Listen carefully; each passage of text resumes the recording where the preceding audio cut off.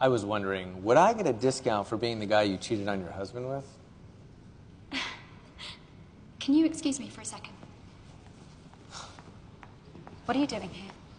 I had a hearing in front of the judge this morning. It didn't go very well. Why did you lie to him? I'm sorry. I mean, I recall you being tipsy that night, but I'm finding it hard to believe that your memory is so cloudy you forgot I sent you home in a cab. After humiliating me. I was the perfect gentleman. Yes, exactly.